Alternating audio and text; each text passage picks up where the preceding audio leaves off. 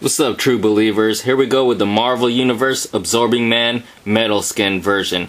Even though this is just a simple repaint, it is very effective, looks really good.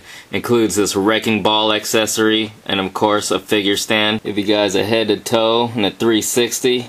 As usual, you know, all the articulation you expect on these Marvel Universe figures, so he's very well articulated. And as far as the repaint goes, again, it is very effective, very metallic. It looks really good. All in all, this Absorbing Man's a really cool figure, great addition to your Marvel Universe collection.